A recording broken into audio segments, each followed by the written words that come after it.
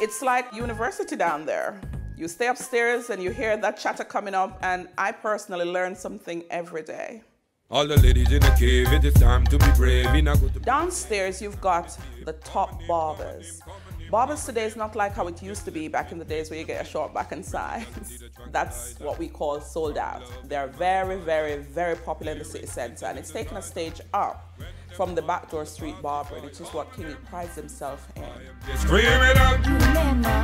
As for upstairs, we offer nail enhancements at the highest level. We do waxing, we do makeup, we do facials. We've got a spa pedicure as well. And as for the hair, we do every type of hair. We specialize in cornrows, we do weaves, we do the basic chemical treatments, say perming, relaxing. And then when it comes to the glamorous side of things, we do the Hollywood stuff like long, glamorous hair for European clients. I came to England a good couple of years ago. I had my baby here. My daughter is 13. I did all my studies in Jamaica. So when I came here, I was a mature lady.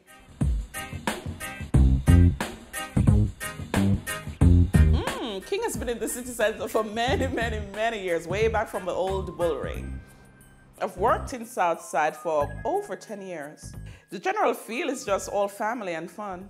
That's what Jamaicans are. It's like, you just feel totally at ease here. We laugh, we talk, we eat. We practically do everything together because we're here like many, many hours for the day. It's not a shame. They think we speak about them because when the ladies are coming upstairs, it's like eye candy to them. They always talk about Jamaica, politics, a lot of football, what's happening on the news, and they watch a lot of MTV and they talk about music. It's like debate, and Jamaicans love to debate. We think we know it all because we push each other's button in a friendly, fun way. I am just screaming out.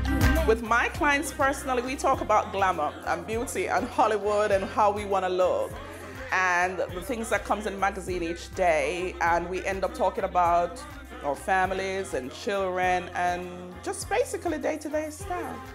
They think that we just speak about the handsome guys downstairs.